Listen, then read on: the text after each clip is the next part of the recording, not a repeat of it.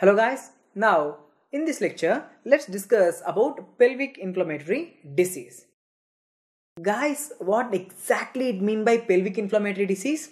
Now let's see the definition of the pelvic inflammatory disease.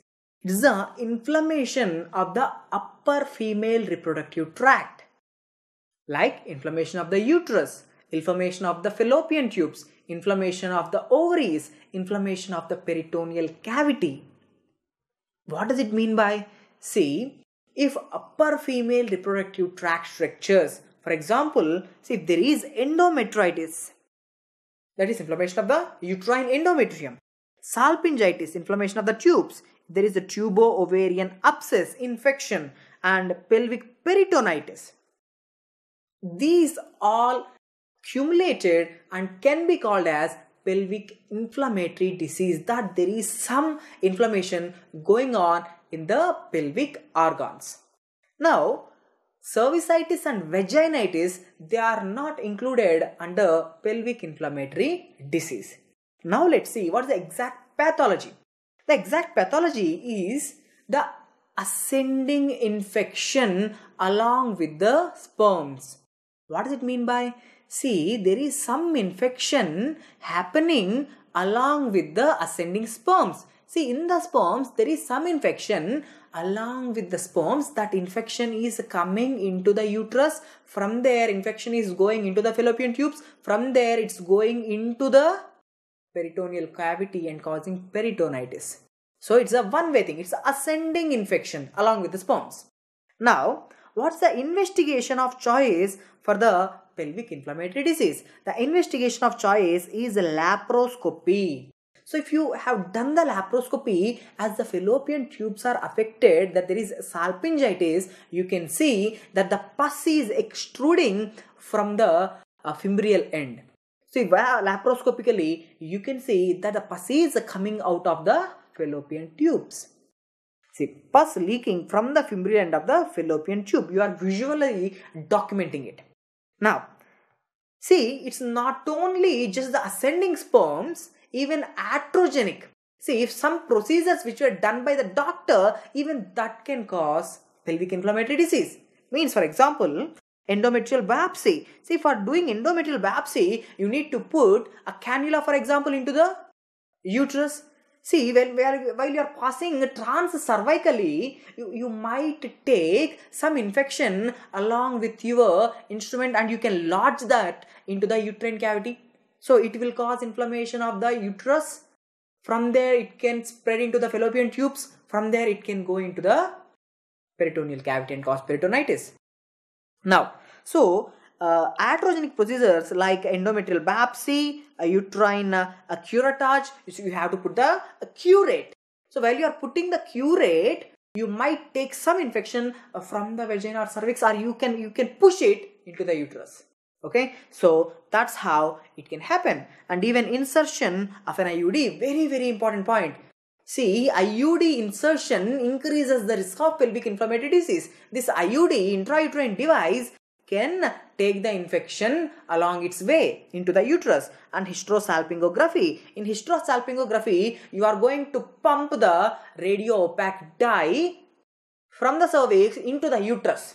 Okay, so while you are pushing this dye can take some bacteria into the uterus. So that can cause endometritis.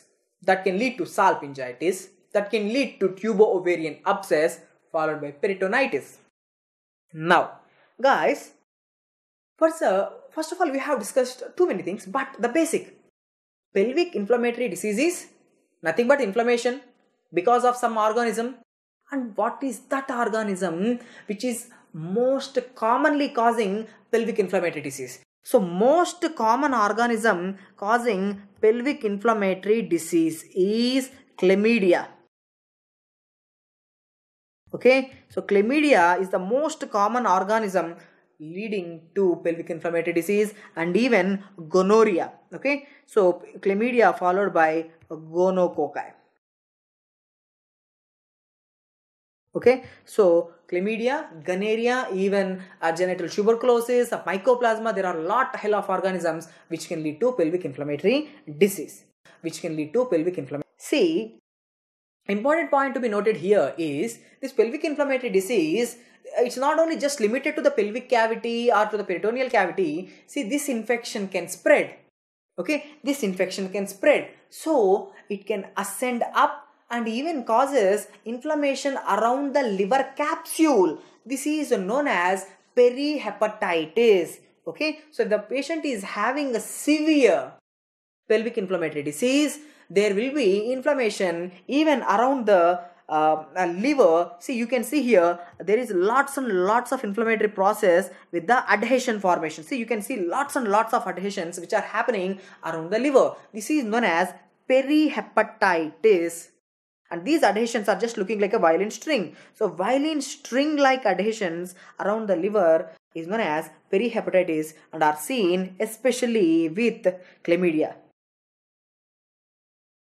Okay, chlamydia that leading to pelvic inflammatory disease.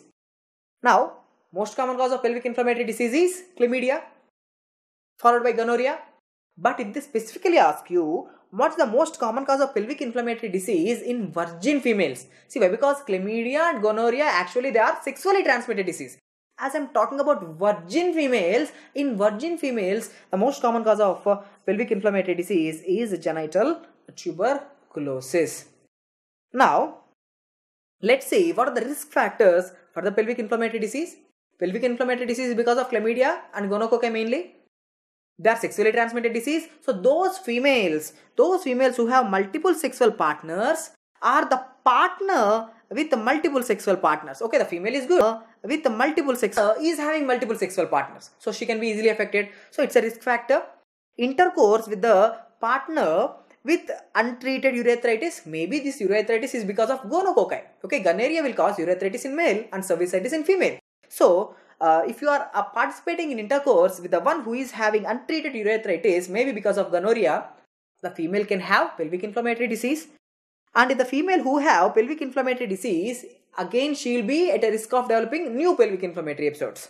Okay, use of an IUD, intrauterine device, I have already said. This intrauterine device can take the infection upward, and presence of bacterial vaginosis or an STD. See, if she already have some infection going on in her vagina, this infection can easily ascend upwards and that can lead to pelvic inflammatory disease, or if there is any STD, okay, gonococci or chlamydiosis, this can ascend upwards and cause pelvic inflammatory disease. One important point you guys should know is the nulliparity. Okay, nulliparity is a risk factor for, see, this is the one point you have to know. For all of the following conditions, nulliparity is a risk factor. For all of the following conditions, multiparity is a protective factor. See, multiparity is a protective factor for pelvic inflammatory disease, but nulliparity is a risk factor for pelvic inflammatory disease. Even for uterine fibroids, nulliparity is a risk factor. Multiparity is a protective factor. Just like that, you have to remember. Okay, so nulliparity is a risk factor for pelvic inflammatory disease. And recent instrumentation of the uterus. Recent instrumentation of the uterus means what? You have kept some instrument in the uterus. It can be due to dilation and curettage, or it can be due to intrauterine device, or it can be due to a hysterosalpingography, whatever.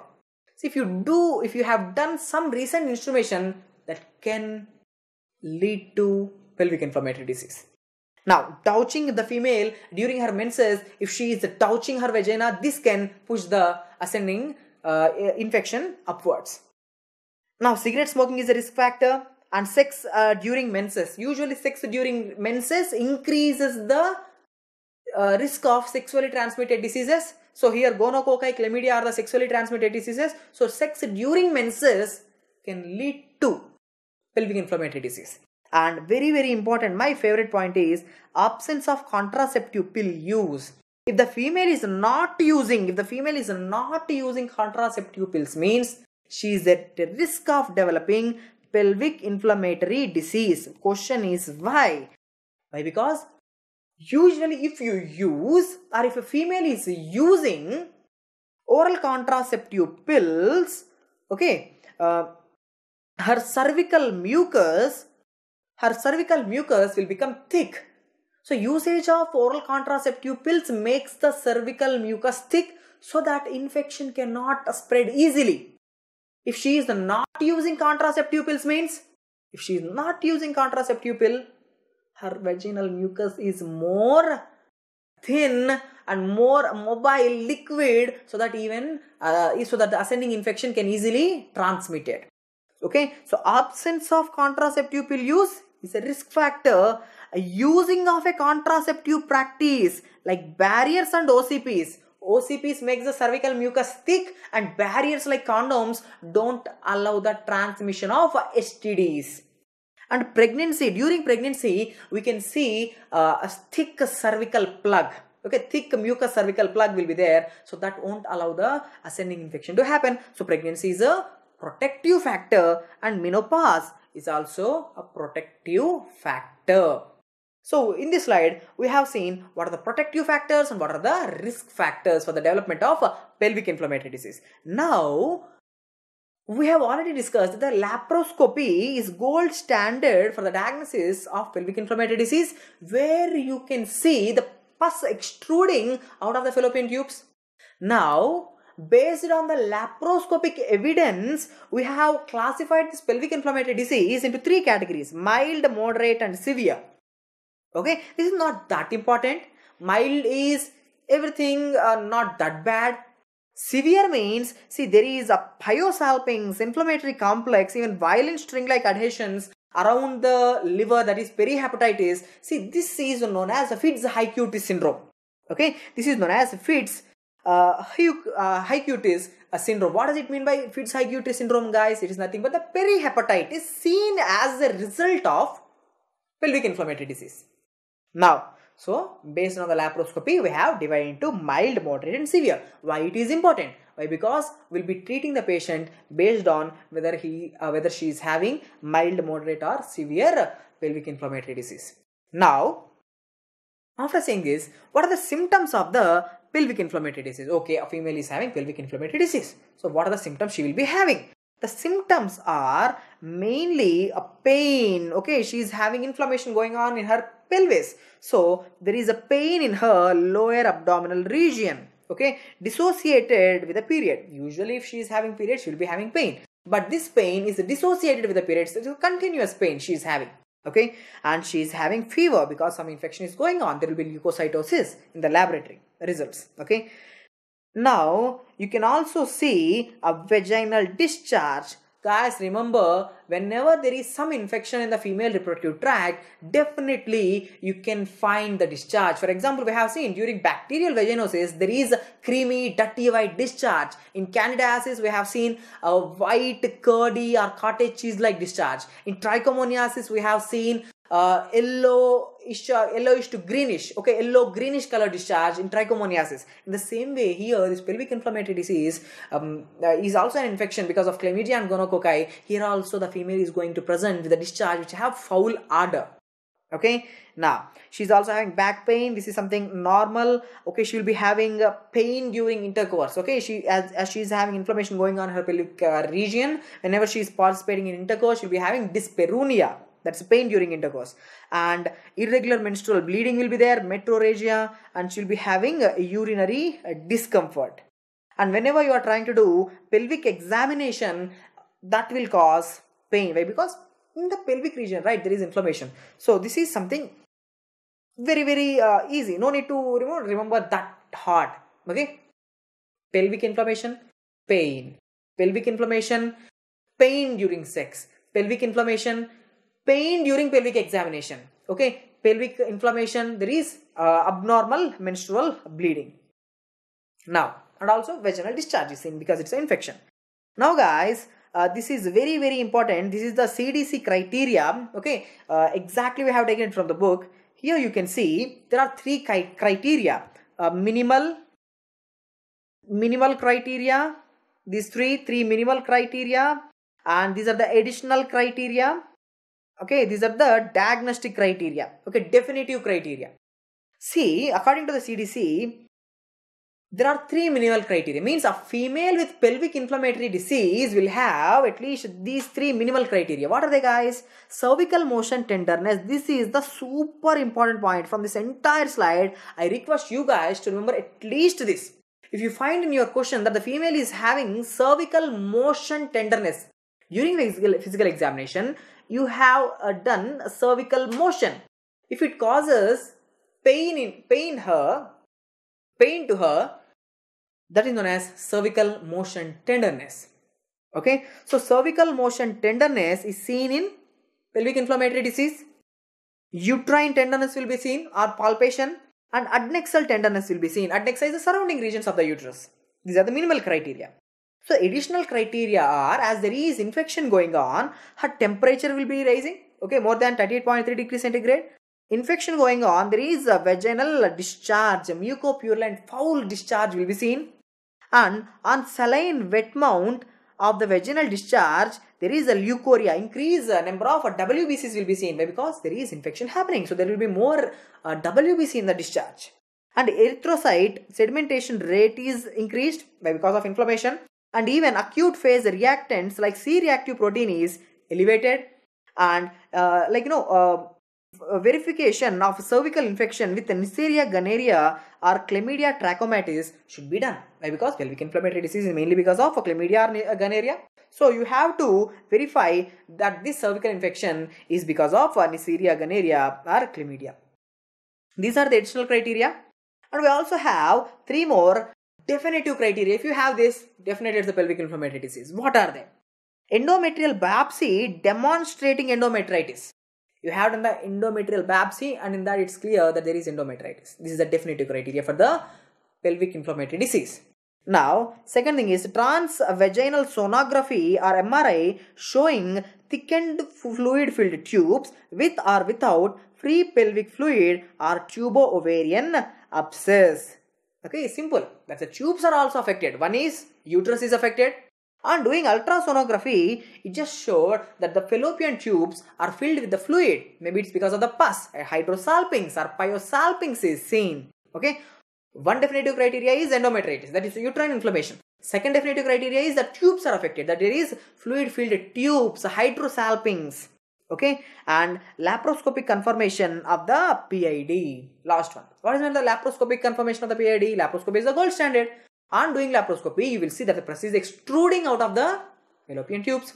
It's a definitive criteria. Okay, this is the CDC criteria for diagnosis of the pelvic inflammatory disease.